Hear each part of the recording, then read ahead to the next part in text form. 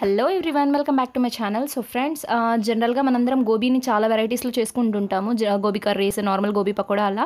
So but ఈ వీడియోలో నేను మీతో ఒక గోబీ క్యారెట్ కర్రీ రెసిపీ అనేది షేర్ చేయబోతున్నానండి. దీంట్లో నేను ఒక 2 సీక్రెట్ ఇంగ్రీడియంట్స్ని యూజ్ చేయబోతున్నాను. సో దాన్ని యూజ్ చేయడం వల్ల అసలు తినని వాళ్ళు కూడా చాలా అంటే చాలా ఇష్టంగా తినేస్తారండి. సో చాలా యూస్ఫుల్ ఇంగ్రీడియంట్స్, చాలా టేస్ట్ని ఎన్హాన్స్ చేసే ఇంగ్రీడియంట్స్తో నేను ఇవాళ ఈ కర్రీ అనేది చేయబోతున్నాను. సో వీడియోని చూసే ముందు ఒకవేళ మీరు నా ఛానల్ కొత్తగా వచ్చింటే అండ్ నా ఛానల్ని సబ్స్క్రైబ్ చేసుకొని కానీ లేకుంటే తప్పకుండా నా ఛానల్ని సబ్స్క్రైబ్ చేసుకొని పక్కనే ఉన్న బెల్ ఐకాన్ని కూడా క్లిక్ చేయండి.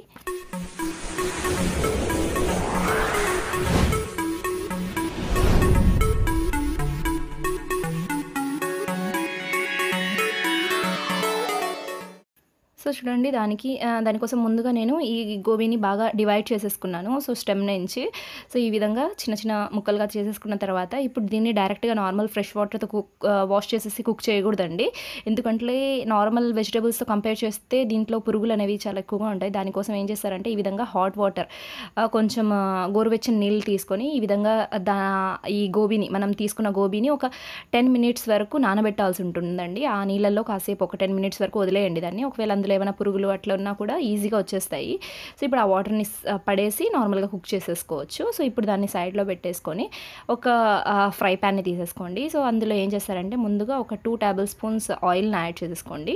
సో ఈ విధంగా ఆయిల్ని యాడ్ చేసిన తర్వాత ఇప్పుడు మన ఈ ఆయిల్ అనేది బాగా హీట్ అయిన తర్వాత ఏం చేస్తారంటే ముందుగా ఇందులోకి నేను కొద్దిగా జీలకర్రని యాడ్ చేయబోతున్నానండి. సో ఈ విధంగా కొద్దిగా జీలకర్రని యాడ్ చేసుకోండి.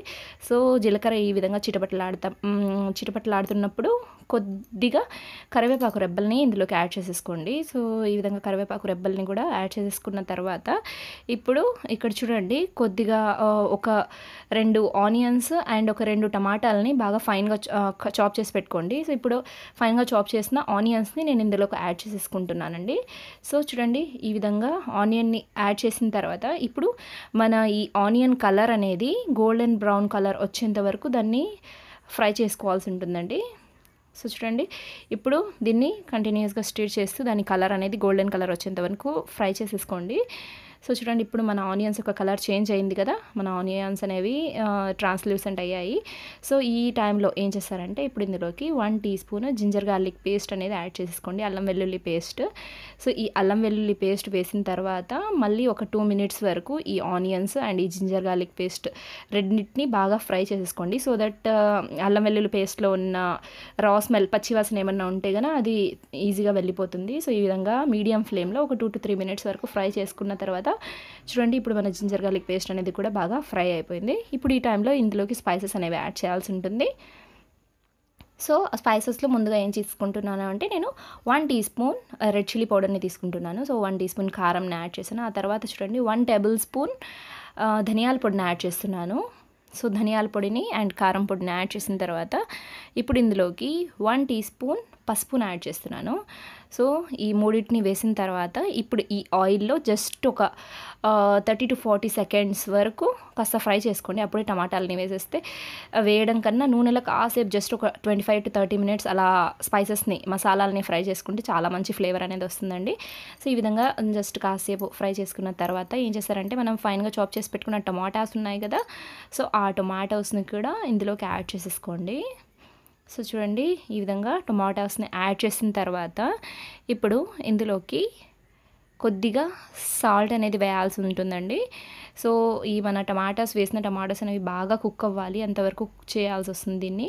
సో దానికోసం వచ్చేసి ముందుగా దాంట్లో కొద్దిగా సాల్ట్ అనేది యాడ్ చేసుకోండి, మీకు రుచికి సరిపడా సాల్ట్ అనేది యాడ్ చేసేసుకోండి. యాడ్ చేసిన తర్వాత ఇప్పుడు ఇందులోకి 1 టీ స్పూన్ గరం మసాలాని నేను యాడ్ చేస్తున్నాను. సో ఇప్పటి వరకు మీరు అనుకుంటూ ఉంటారు, సో నార్మల్ ఇంగ్రీడియంట్సే కదా యాడ్ చేసింది, కొత్తగా ఏం యాడ్ చేయలేదు కదా అని. సో ప్రాసెస్ ఇంకా ఉందండి. So middle of the process నేను మీకు చెప్తాను ఆ ఇంగ్రీడియంట్స్ ఎలా యాడ్ చేయాలో. సో చూడండి, ఈ విధంగా వేసేసిన తర్వాత లిడ్తో కవర్ చేసేసి వాటర్ వేయకుండా ఇదే ఆయిల్లో టమాటోస్ని బాగా కుక్ అవ్వనివ్వండి ఒక 5 to 7 మినిట్స్ వరకు. మధ్యలో కలుపుతూ ఉండండి, లేకుంటే కింద తగిలిపోతుంది. బట్ వాటర్ వేయకుండా ఈ విధంగా నూనెలోనే మన ఈ టమాటోస్ని కుక్ చేస్తే టేస్ట్ వావ్ సూపర్ అండి, చాలా బాగా వస్తుంది. బట్ ఏ కర్రీ అయినా మీరు చేసేటప్పుడు మన టొమాటోస్ అనేవి బాగా కుక్ అయితేనే ఆ కర్రీ యొక్క టేస్ట్ అనేది బాగా వస్తుందండి. ఇక్కడ మన టొమాటోస్ అనేవి ఇంకా కొద్దిగా కుక్ అవ్వాలి. సో దానికోసం ఏం చేస్తారు అంటే మళ్ళీ లిడ్ అనేది కవర్ చేసేసి మళ్ళీ ఒక 2 మినిట్స్ అలా దాన్ని కుక్ అవ్వనివ్వండి. సో ఒక 3 to 4 మినిట్స్ తర్వాత నేను మీకు ఓపెన్ చేసి చూపిస్తున్నాను. సైడ్స్లో ఆయిల్ చూస్తున్నారా? సో ఈ మసాలా అనేది మనది ఆయిల్ వదిలేసింది. సో చూడండి ఎంత బాగా కుక్ అయిపోయాయో మన టొమాటోస్ అండ్ ఆయిల్ కూడా సైడ్లో రిలీజ్ అయిపోయింది. అంటే మన మసాలా అనేది కంప్లీట్గా పర్ఫెక్ట్గా కుక్ అయిపోయిందండి. సో ఎప్పుడైనా సరే మీరు కర్రీస్ చేసేటప్పుడు ఈ విధంగా మసాలాని తయారు చేసుకుని ఆ తర్వాత వెజిటేబుల్స్ అయినా సరే నాన్ వెజ్ అయినా సరే దేన్నైనా యాడ్ చేసుకోండి. సో ఇప్పుడు ఈ టైంలో ఏం చేస్తారంటే మనం ఆల్రెడీగా సోక్ చేసి పెట్టుకున్న గోబీ ఉంది కదా, కాలీఫ్లవర్. సో ఆ కాలీఫ్లవర్ని ఇందులోకి యాడ్ చేసేసుకోండి. సో చూడండి ఈ విధంగా కాలీఫ్లవర్ని యాడ్ చేసేసిన తర్వాత నేను ఇక్కడ నార్మల్గా క్యారెట్ని తీసుకుంటున్నాను. సో దీన్ని ఇంకాస్త హెల్తీ చేయడానికి కోసం నేను ఇక్కడ క్యారెట్ని ఫైన్గా చాప్ చేసేసుకున్నాను. ఒక 2 క్యారెట్స్ని తీసుకొని చూడండి ఈ విధంగా ఫైన్గా చాప్ చేసేసుకున్నాను. ఒకవేళ మీరు ఆలు వేయాలి అనుకుంటే, బంగాళదుంపల్ని వేయాలి అనుకుంటే కూడా ఆ బంగాళదుంపల్ని కూడా యాడ్ చేసేసుకోవచ్చండి. లేదు అంటే నార్మల్గా జస్ట్ గోబీ అయినా వేసి మొత్తం కర్రీ కుక్ అయిపోయిన తర్వాత లాస్ట్లో చూపిస్తాను మీకు. సో ఆ టైంలో ఎగ్ అయినా వేసుకోవచ్చు. గోబీ ఎగ్ కర్రీ కూడా అయిపోతుంది మీకు. ఈ 2 వేసిన తర్వాత, గోబీ క్యారెట్ 2 వేసిన తర్వాత అయినా కూడా మీరు ఎగ్ అనేది యాడ్ చేసుకోవచ్చు. కొంచెం క్వాంటిటీ ఎక్కువ వస్తుంది. సో అలా బిగ్ ఫ్యామిలీ ఉన్న వాళ్ళు అలా చేస్తే కనుక సో కొద్దిగా ఉన్న గోబీ కొద్దిగా రాకుండా కొంచెం క్వాంటిటీ అనేది ఎక్కువ వస్తుంది. సో ఇప్పుడు చూడండి వేసుకున్న గోబీ అండ్ క్యారెట్ అంతా మనం వేసుకున్న స్పైసెస్ మసాలాలో బాగా ఈవెన్గా మిక్స్ అయిపోయేంత వరకు దీన్ని మిక్స్ చేసేసుకోండి. చూడండి ఇలా బాగా మిక్స్ చేసేసుకున్న తర్వాత ఇప్పుడే వాటర్ అనేది యాడ్ చేయకండి. ఏదైనా కూడా ఆయిల్లో కుక్ అవుతేనే టేస్ట్ ఉంటుందండి. సో ఈ విధంగా చూడండి మిక్స్ చేసేసుకున్నామా, ఇప్పుడు దాని మీద లిడ్ అనేది కవర్ చేసేద్దాము. వాటర్ ఏం యాడ్ చేయలేదు నేను. సో ఈ విధంగానే ఒక 5 మినిట్స్ కుక్ చేస్తాను నేను ఈ ఆయిల్లోనే. సో చూడండి ఇప్పుడు ఒక 3 to 4 మినిట్స్ తర్వాత నేను లిడ్ అనేది ఓపెన్ చేసి మీకు చూపిస్తున్నాను. సో చూడండి ఇప్పుడు మళ్ళీ ఒకసారి బాగా నీట్గా మిక్స్ చేసేసుకోండి.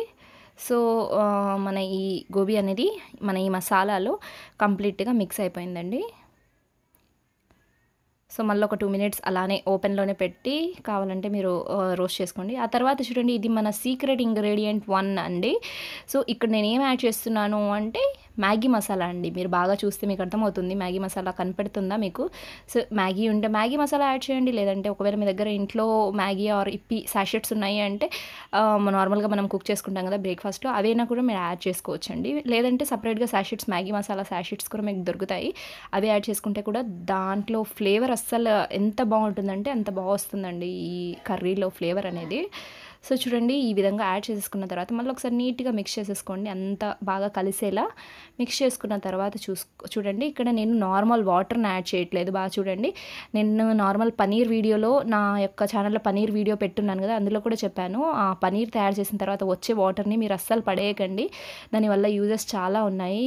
వాటిని మీరు ఈ విధంగా రోటీస్, చపాతీస్ తయారు చేసేటప్పుడైనా, గ్రేవీస్ తయారు చేసేటప్పుడైనా యూజ్ చేయొచ్చు అని. సో నేను ఎప్పుడు ఇంట్లో పనీర్ చేసినా కూడా ఈ విధంగా దాన్ని ఆ వాటర్ని ఎత్తిపెట్టి ఇలా కర్రీస్లో అయినా చపాతీస్లో అయినా యూజ్ చేస్తానండి. సో దీన్ని మనం వే వాటర్ అని కూడా అంటాం. దీనివల్ల చాలా బెనిఫిట్స్ ఉన్నాయి. ఒకవేళ మీ దగ్గర ఇది లేకుంటే నార్మల్ వాటర్ అయినా యాడ్ చేయొచ్చండి. సో నేను పనీర్ చేశాను కాబట్టి నా దగ్గర వాటర్ ఉన్నాయి కాబట్టి నేను యాడ్ చేశాను. లేదంటే నార్మల్ వాటర్ అయినా మీరు యాడ్ చేసుకోవచ్చు. జస్ట్ మ్యాగీ మసాలా ఒకటి చేంజ్ చేసి నార్మల్ కర్రీ లాగా అయినా కుక్ చేసేసుకోవచ్చు. సో వాటర్ వేసిన తర్వాత నేను లిడ్తో కవర్ చేసేసాను ఒక 5 to 7 మినిట్స్ వరకు.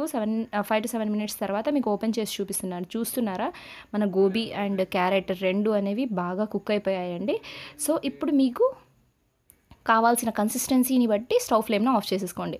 ఫర్ ఎగ్జాంపుల్ ఇప్పుడు మీరు దాన్ని రైస్లో తీసుకుంటున్నారు అంటే దాంట్లో కొంచెం గ్రేవీ అనేది ఉండాలి. సో ఆ టైంలో ఏం చేస్తారు అంటే దాని మీద కొద్దిగా కొత్తిమీర అనేది గార్నిష్ చేసేసి తీసేసుకోండి. కన్సిస్టెన్సీ చూడండి ఇక్కడ ఇది రైస్కి పర్ఫెక్ట్ కన్సిస్టెన్సీ అండి. సో దాన్ని మీరు నంజుకోవడానికి కూడా యూస్ చేసుకోవచ్చు అండ్ రైస్లో కలుపుకోవడానికి కూడా యూస్ చేసుకోవచ్చు. సో కన్సిస్టెన్సీ పర్ఫెక్ట్ వచ్చేసింది అండ్ గోబీ కూడా మనది బాగా కుక్ అయిపోయింది. సో ఇప్పుడు ఈ ఫైనల్ స్టేజ్లో ఏం చేస్తారంటే కొద్దిగా కొత్తిమీరని దీని మీదకి యాడ్ చేసేసుకోండి. సో కొత్తిమీరని యాడ్ చేసేసిన తర్వాత ఇప్పుడు దాని మీద ఒక లిడ్ అనేది కవర్ చేసేసి స్టవ్ ఫ్లేమ్ని ఆఫ్ చేసేసేయండి. ఆఫ్ చేసేసి వేడివేడిగా సర్వింగ్ బౌల్లో సర్వ్ చేసేసుకొని ఎంజాయ్ చేయడమేనండి. చాలా డిలీషియస్ అయిన గోబీ క్యారెట్ కర్రీ అనేది మనది రెడీ అయిపోతుంది.